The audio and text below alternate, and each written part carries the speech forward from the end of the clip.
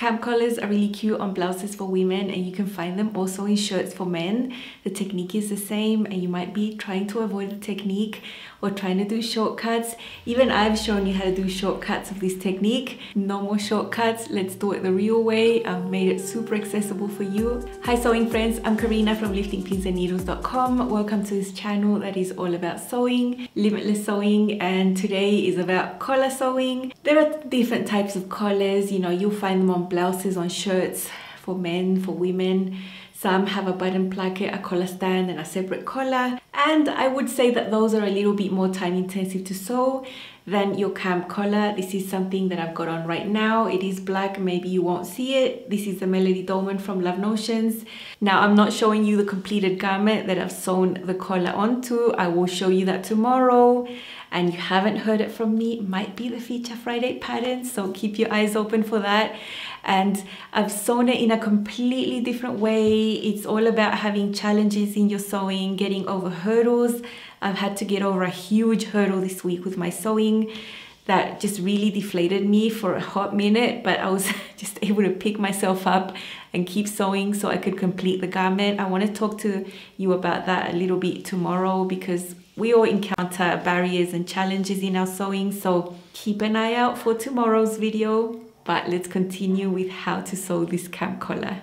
What is common between these types of collars is that you have a collar piece sandwiched between a facing and the neckline. This would be the neckline that goes straight down, and then this will fold over like that, forming a lapel of sorts. I'm putting images here so you can see what I'm talking about, and it's a really, really nice look. I love the V that you get. You have a little overlap there.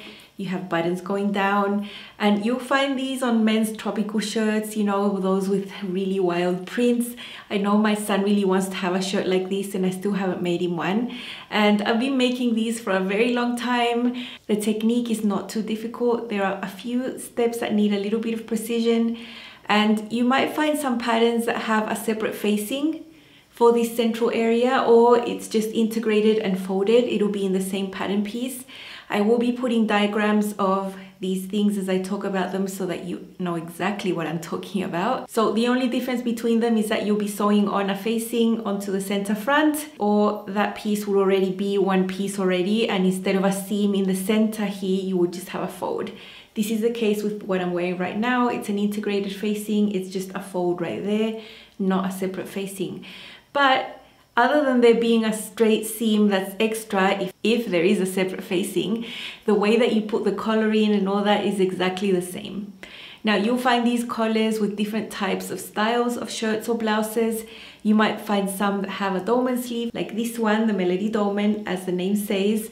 Or you'll find others that have a normal setting sleeve, others have a raglan sleeve, and you will see this type of collar with all these styles.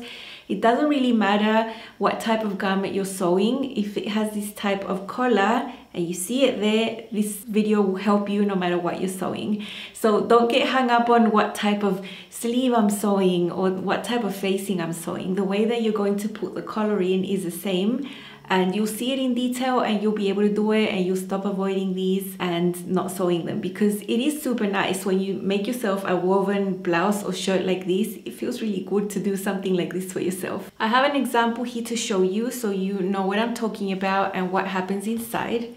This is the Tropicana shirt from Wardrobe by Me that I made the other day. This is the center front, and you can see that there's a separate facing and there is a seam inside right there.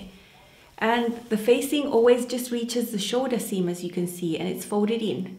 That's on both sides. And then in the center, you have this collar that's folded in and edge stitched.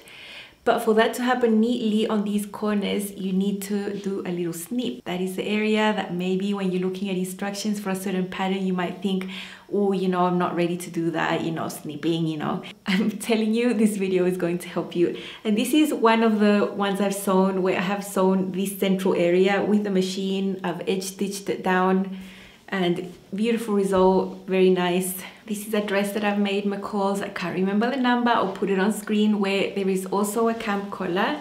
You can see it there.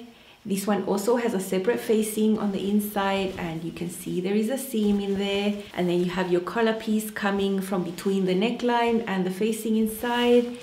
The facing reaches the shoulder seam, as it always will with every single style you sew like this, and then this central area is on its own. In this case, I folded this upper collar inside and slip stitched this all very neatly. I didn't use the machine for this one. And then, as always, I'm trying to look for ways to simplify some techniques for you.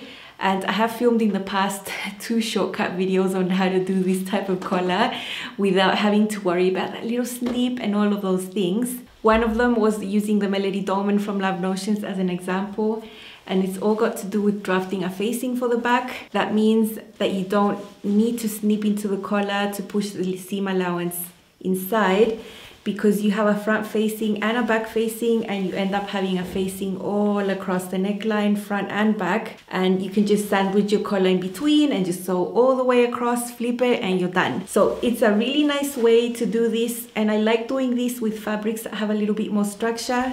It looks nice when you top stitch that facing down. Now, if I wanted to do this in a crepe or just a really delicate fabric, I wouldn't want to have that extra facing that's interfaced, creating bulk at the back.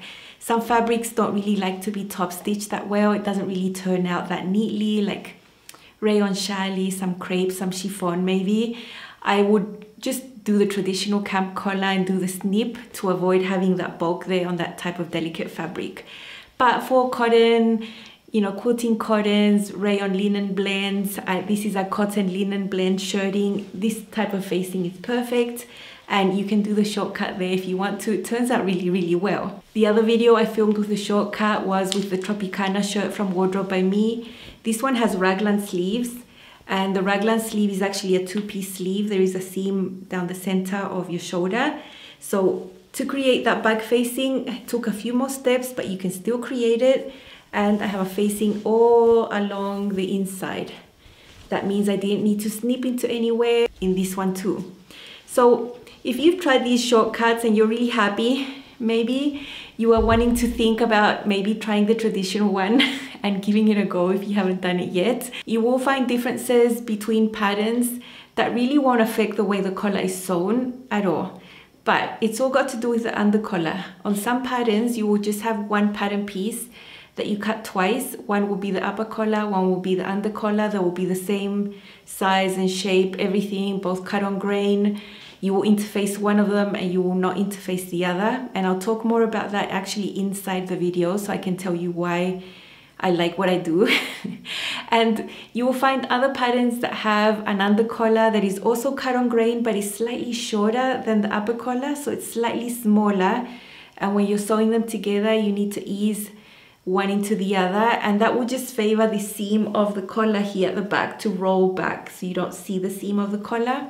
Now, the third option that you'll see with the under collar is that it's a small piece cut on the bias with a center seam, and it'll be underneath, you won't see it. And the reason to have that under collar cut on the bias is a really good one. You know, fabric on the bias folds better and the ability to conform to the shape much better. This is folded, so you have less bulk underneath here on the under collar, and in general, just this collar will sit so much better if that under collar is cut on the bias. So I'll just show you a little clip of what it looks like when your under collar piece is slightly smaller than the upper collar, but they're both cut on grain. Let's see. That is the upper collar that has been interfaced and the under collar that hasn't been interfaced.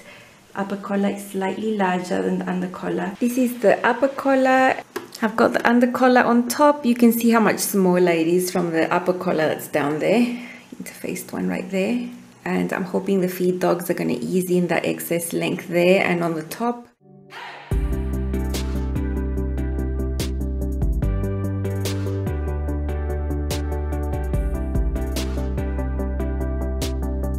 I'll show you a tiny clip of what it looks like when your under collar is a smaller piece cut on the bias. You cut two, you have a center seam. That is the front facing that has already been interfaced. That is the under collar. Those are two pieces cut on the bias and just one upper collar there cut on a straight of grain, and it's already been interfaced. These are the two under collar pieces together. I'm going to sew them at the center back seam. I'm just going to finger press this open. It's linen, so it's quite easy to do that. You just fold it up like an accordion and let it go, and it's completely pressed without needing to burn your fingers or risk stretching out the under collar. After sewing this, place it so that you have the bottom edge that has the two notches down on the bottom. That's where the notches are, but I'm going to place this one right sides up, and then I'm going to take the upper collar that is interfaced one and place this one right sides together with that one. There are the notches on this one, so you have the notches facing down, and we need to match that up and sew from the edge here up, across, and then down completely from the edge. So that's pinned. The under collar is slightly shorter here, so you can see if you line this up here on the top, you can see that it's slightly shorter. So on this area you will need to stretch. You can see I'm going to need to stretch this when I sew it just a little bit. As I mentioned, it doesn't really matter what type of under collar you're working with. According to the pattern that you have, you will put the upper collar and the under collar together, you will flip them right sides out, and the process of sandwiching it between the facing and doing the snip will be all the same. A general step that you'll do with all of your patterns that might have this collar is stay stitch that neckline. As soon as you cut your pieces, before you move them anywhere or do anything to them, before you sew your shoulder seams, before you do anything, please stay stitch all those necklines, the neckline of your shirt or blouse and of the facing. And if it's just one piece, and integrate it all along the top, along the back neckline. In the garment that I've sewn and filmed for you today, I have replaced stay stitching with fusing a tiny strip of interfacing along the neckline, and I've shown you that on other videos in the past. It's something I really like to do, especially with lightweight fabrics. It gives me a lot of security that I haven't stretched out that neckline. And before I take the pattern piece off the fabric, I go to the iron, very gently place it there and fuse to make sure I'm conserving that neckline shape, length. Then I remove my paper pattern from the fabric and I start working, and it really works to conserve that shape. This is the type of collar I'm talking about. You have a collar piece, a lapel that folds over, and you'll see this both of men's and women's wear. Let's see how to sew it.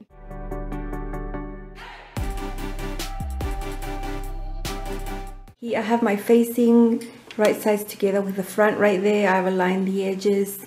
There I have my red marks that will help me put the collar together later, and they match each other on each side. So it's just a long seam that I'll sew at 3/8. I'm going to press that seam open and just pretend that that seam is not there, and just carry on putting everything together. And this is how it's going to look right there. I've got the dark area.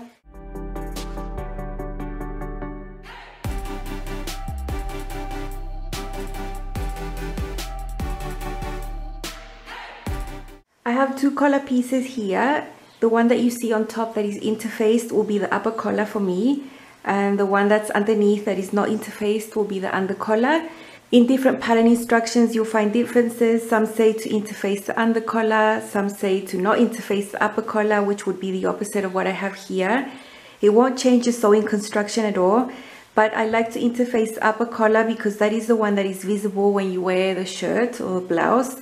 And when that piece is interfaced, I find it smoother. Also, the under collar will be folded towards the back, and I think it being a structure that's softer and easier to bend will fall nicer than having a more structured under collar.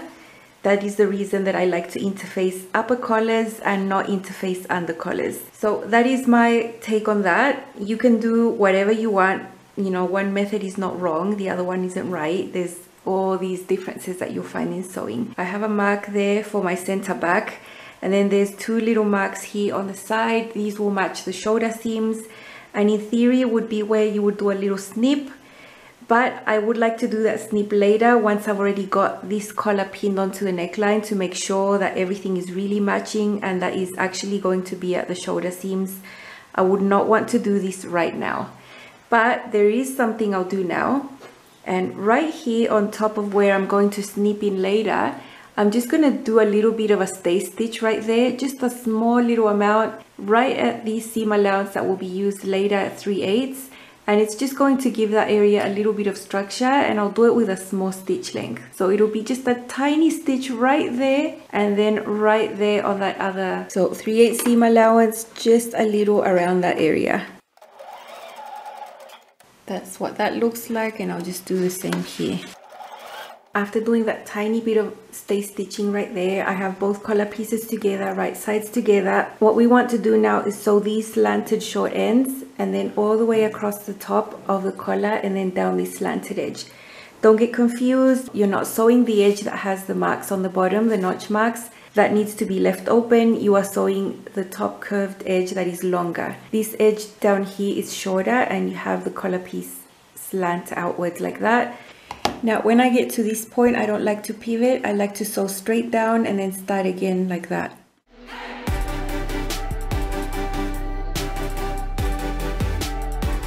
I think this intersection of seams helps turning this around without having to snip into anything and just folding it onto itself. It gives a really nice little crisp corner.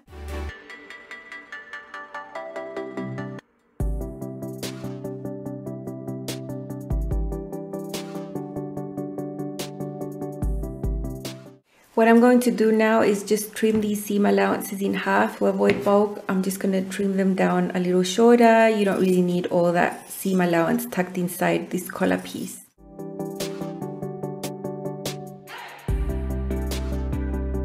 Right here in these intersections, what I'm going to do is fold these seams right on top of each other towards the under collar. So I'll fold it back and fold it again, hold it nice and firmly there, and then just flip it while holding this. You will usually get a very nice corner there.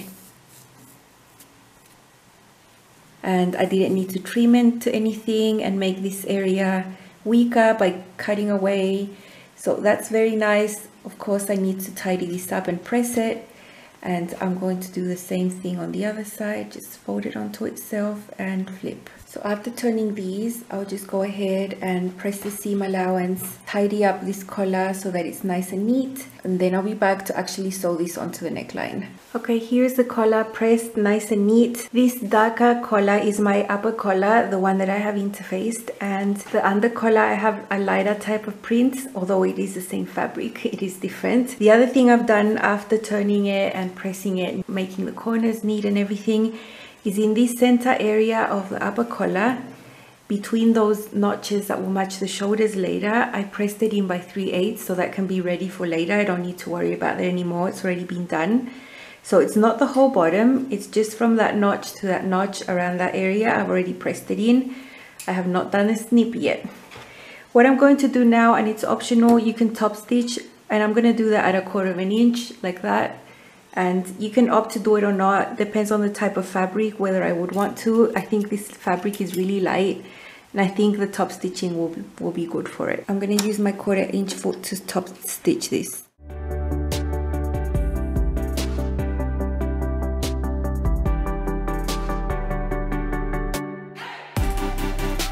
Here I have the top of the blouse. This is the back and this is the right side of the fabric. I've got the under collar, right sides together with the neckline. My under collar is the one that's not interfaced, but yours might be depending on what you're doing. And there was a mark on the under collar at the center back, and I'd also made a mark on my neckline. You can see it right there. You need to have stay stitched your neckline before doing anything, before doing shoulder seams, all of that. But I've replaced stay stitching with fusing a little bit of interfacing there. I think that works really well for me for lightweight fabrics like this. So that's why you don't see stay stitching, you see this instead. But make sure you do something to stabilize that neckline. This pin that you see here is matching the under collar to the center of the back. They're both together. This is the other notch that you have that will match the shoulder seam. You can see my French seams there, and you have the same on both sides. Now, that matches really well. I can be happy that it's the same length and it's all the same. And that means that the notch I have on this other upper collar is okay, it's going to match that. And now that I've seen it with my own eyes that it's going to be exact and it's going to match, now I'm going to snip into there where that line is, right up to that stay stitch I had done before. The stay stitch is really helpful because it helps you know what seam allowance you need to snip into, and also it gives that area a bit of structure like that. Now the other side, you can't see the thread on the bobbin, so I wouldn't be worried about needing to remove that. So now this area that I had folded in can just stay folded in. I'll put a little pin to just keep it there and keep it from folding itself out. So this is how your upper collar is going to look. You're going to have a raw edge, but at that notch it'll be folded in. Now I can match this little short edge to that notch right there and keep pinning both of these layers together along the neckline up to that mark right there, that inner mark on your neckline. So So I'll pin that one first actually. So the edge of the collar is going to meet that notch right there. This needs to be accurate. Right there. Now that I've pinned that there, I'm going to go ahead and pin this short edge right there. That's by itself. And matching it right to that notch there, right at the shoulder seam on the other side, and they'll be together right there. And then I'll pin the rest of this collar piece to this neckline. It is curved, so just make sure you match up the raw edges really well. I think a 3/8 seam allowance for techniques like this is perfect, not too large. That makes sewing these curves difficult. Remember, this is folded in there. Remember, you have your upper collar folded right there partially around the center, and you have 2 layers of collar here, but from this cut that we did, you just have 1 layer of collar, that's the under collar. Now this is my facing, but if you have the integrated facing, you will have a section where you fold this onto itself there, and you will just have a fold. You won't have that seam that I have. You might find patterns that have a separate facing, but you can see that that notch matches the edge of the collar right there as well. And that notch matches the one on the other side. So you need to make sure that that matches really, really well. Put a pin there. I'm actually going to use the same pins I'd used before to pin again. This time I'm sandwiching the collar between the facing and the neckline up to here. Now I have a raw edge here. I'm just going to fold it in and ignore it. It will be hidden inside, so you don't need to worry that much about it. But that fold should match the shoulder seam right there. So you fold back that 3/8 seam allowance right there, and that matches perfectly. So put another pin right there.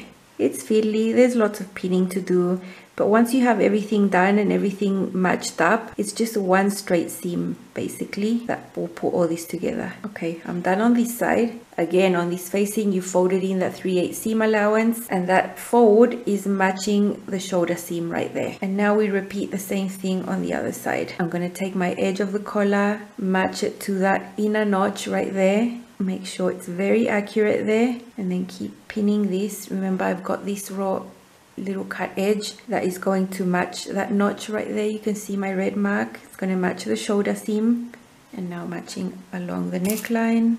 Now bringing your integrated facing, or facing like in my case over, matching that notch of the facing to the edge of the collar right there and to the notch underneath. Matches perfectly. Again, if you're doing the integrated facing, you will have a fold of fabric there, not the seam that I have. So just ignore that. It won't affect the way you sew the whole rest of the collar.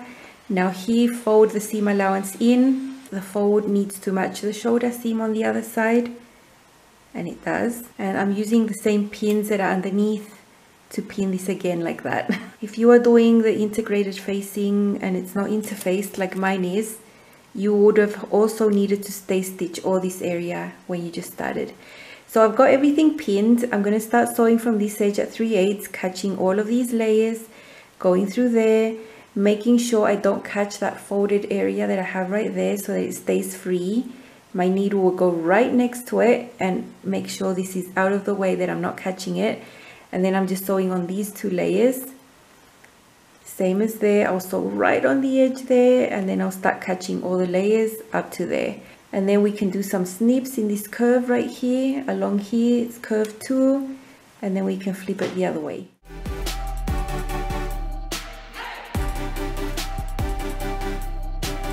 Okay, I'll get you really close up here. This is where the fold of the facing is. Seam allowance is being folded towards the inside. This is where that edge is folded. So I'm going to sew right along that edge there.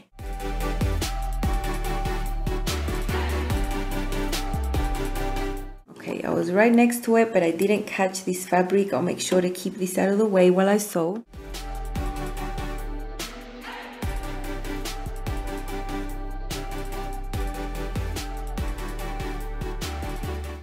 Here we're getting to the other side where the fold is right there. I also don't want to catch it, but I want to sew right next to it. So I'll just keep it out of the way with my hands. Seam ripper is really handy for sewing these places.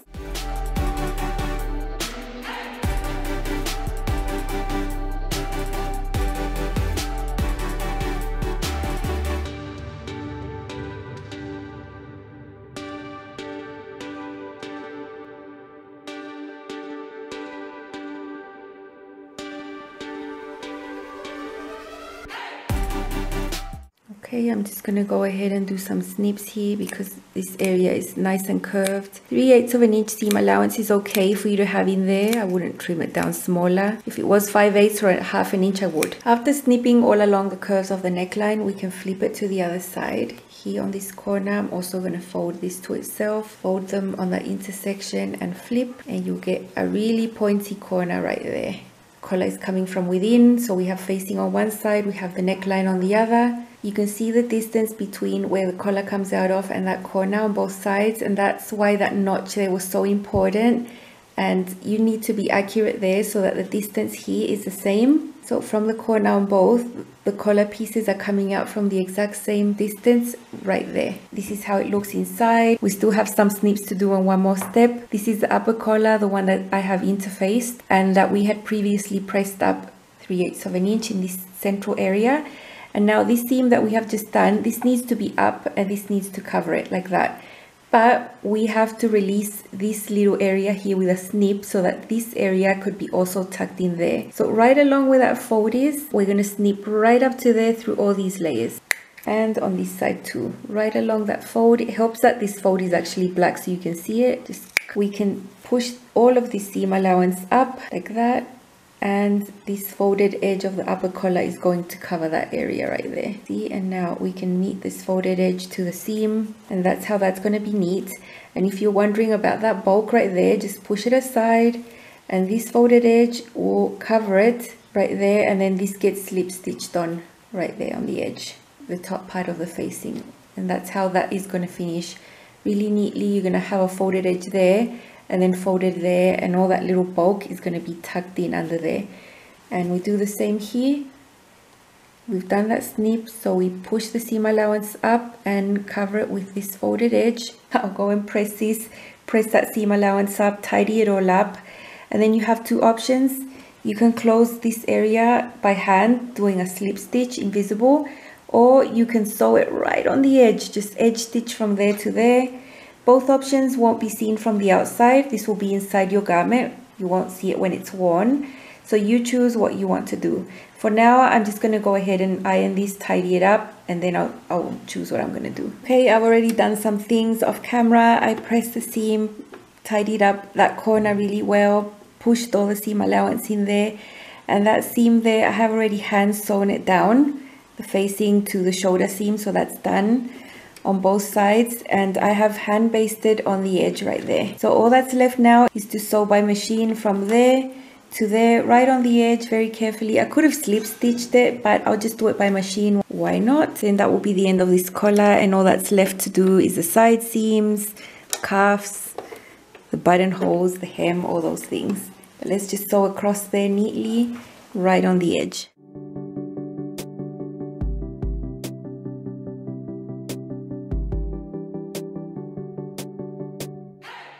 Pulled out the basting stitches and that's done. It's all very neat. You can see that I did plan to cut my upper collar matching the print on this part of the facing. I hope this is helpful. Now in some patterns or most of them, you will see the instructions telling you to snip into that upper collar first as one of the first steps, and to fold that in before attaching the collar onto the neckline.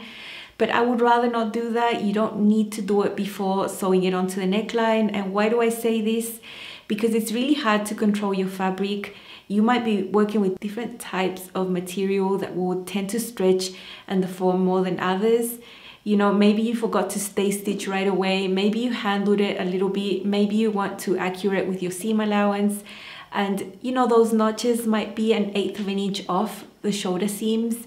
And it might make a difference. You know, if you've already done that snip, you can't unsnip it and do another one. You just can't go back from there. So I would rather see with my own eyes that those notches are exactly at the shoulder seam, that everything is perfect, before I actually go and cut into fabric. Because, you know, what other thing could you do? You could cut other collar pieces and assemble a new one and do it again. And it wouldn't take up that much fabric, but it would take up some of your time. And who wants to go and do something again when you could avoid it by doing that snip at a later stage like I showed you there? So these are super practical things that I encounter when I'm sewing, and I want to show you them because I know they work. I'd love it if these videos helped you avoid, you know, having some frustration, having to do things again. So I really hope this helps. The concepts you've seen here of the famous snip will not only apply to blouses and shirts, you will see something similar in some denim jackets or some type of workwear jackets where the technique will be very, very similar. When you start seeing these concepts and order of events on shirts that you start sewing for yourself or blouses, you know, once you start progressing in your sewing journey and you get to jackets, you'll have a deja vu moment where you're like, oh, I've seen this before, I know how to do this. You know, even if it's a completely different garment and a slightly different technique, there are similarities when you're sewing that you're gonna be able to recognize and just feel good that you've done it before and it's not something completely new. I hope this was enjoyable. I know these videos get like no views, but I still want to make them for you because I know that there are a group of you who really enjoy them, so I'm not gonna stop making them. Thank you so much for hanging out with me today, and I'll see you again very soon. Bye.